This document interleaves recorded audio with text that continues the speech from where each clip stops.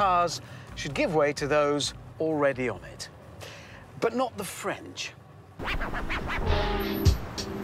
They decided to do it the other way round. So cars on the roundabout would stop for those wanting to get on. Like this. Carry on. Carry on.